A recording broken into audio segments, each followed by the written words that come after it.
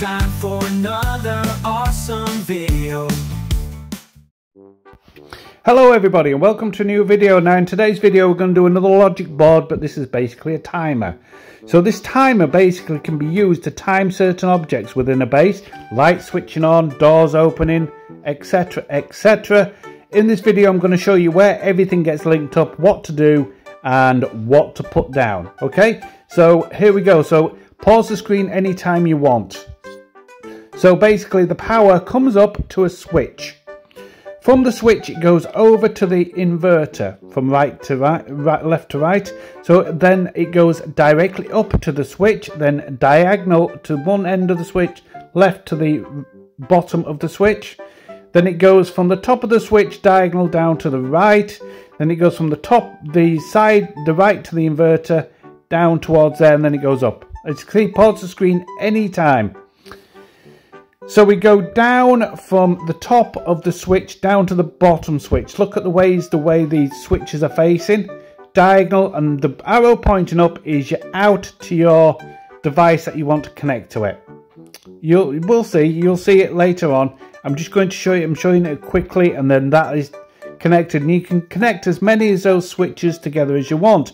Now this is important because if you don't put this line in here, which is the power line from the inverter, you run a power line from the edge out all the way up like this, can you see, all the way to the right hand side of the power inverter. And because you do that, it creates a circuit, and when that circuit's executed, the lights come on independently every second. Now that is basically it, guys. That's how the build is made. I'm going to show you some examples of how it's done. So watch this, every second, so it'll count and you'll see the switches come on independently every second. Awesome, isn't it? So it switches devices on every second. Now this is another example. I did a traffic light system for a racetrack. So are you ready? I'm going to switch it on. So these count every second. So the first block here will count 4 seconds. Then these will count 3 seconds, and the bottom ones too. Do you know the bottom ones come on at the same time? I'll explain why that actually happened later on. So that's pretty awesome, isn't it? So I'll show you how to do that as well. Awesome. So this is like a 15 or 18 or something, and I'll explain.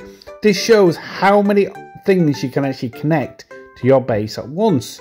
So and have them timed in, in basically series, one after another, things switching on in your base, or you can just create cool little effects like that. And you can see the switches there switching themselves on. Awesome, isn't it? It's really, really cool.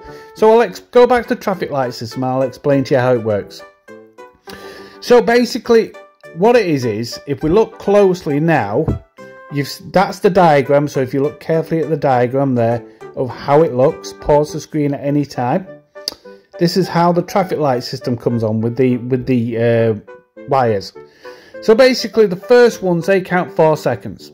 So if like I joined all of those blocks together through the middle, that would make a solid block, but that solid block would stay on for 4 seconds. Same as the 3, that would stay on for 3 seconds, and that would stay on for 2 seconds like I've done on there.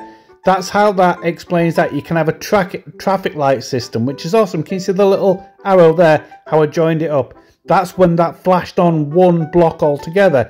So this is the big one. So top inverter down, it works out the same principle, but all you do is you basically carry on the way you did by hooking everything up through the middle down, but this time you power it along the back like that.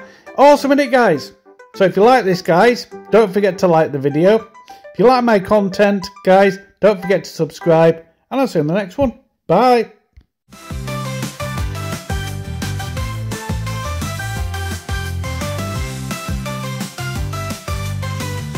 Stand in the vastness of space where the stars align. EliteGamers take you on a journey so divine, exploring galaxies where no one's been before in no man's sky.